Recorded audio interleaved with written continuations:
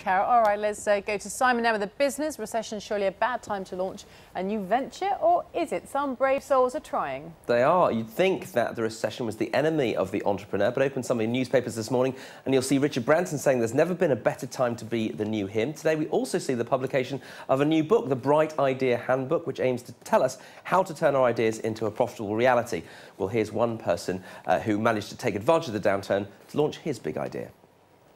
So my name's Rob Law, I'm director of Magmatic and also go by the name of Trunki's daddy. We've had quite our fair share of significant hurdles. I think failed licensing deals, we've had factories go bust out in China. We had to, in this particular case, the Chinese government come in and seize all the equipment in the factory, including my very expensive moulds that make the beloved Trunkis. When we got into the new factory, we had to rush the production and we had a few teething problems.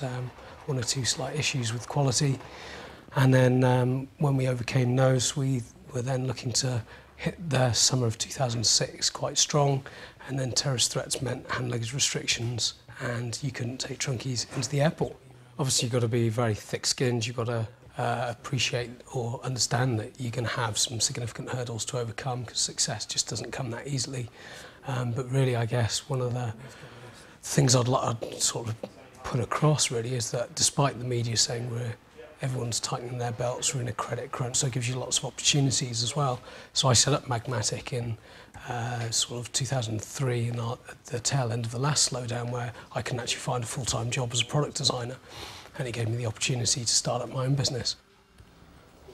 Well, that was Rob Law, the maker of the Trunki. Now, this is the Bright Idea Handbook. The man who wrote it can join us now, Michael Gardner from the solicitors Wedlake Bell. Michael, how tough is it to launch in a recession? Why would you want to do that? Well, I think the thing about recessions is that they make you concentrate your mind. If you lose your job, if you're unfortunate enough to be made redundant, you may have to think about a change of career. If you're still in a job, you may have to think to yourself, why am I working harder than ever for less reward? So it's a good time, I think, to concentrate your mind on starting something different. So necessity, the mother of invention in some way. So. If you've got a great idea, what's the first thing you should do? Well, I think the first thing you have to do is be very careful not to tell people about your idea, because a lot of people will go and blurt that out. Their idea may be copied before they've had a chance to do anything with it, or if it's an invention, you might literally ruin your chances of getting protection for it if you tell anyone. OK, and that's presumably the first thing that you want to do. And then after you've done all that, you're going to need some money. I mean, where's money going to come from? The banks are having trouble lending.